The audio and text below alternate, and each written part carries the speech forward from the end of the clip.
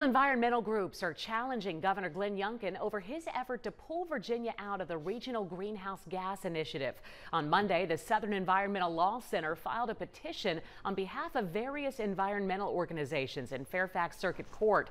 It says the Virginia Air Pollution Control Board does not have the power to stop the state from participating in the program. Virginia first joined RGGI in 2021 and has seen progress in reducing and controlling air pollution and helping low-income households save on energy bills. The state is guaranteed to be a part of that initiative until the end of 2023.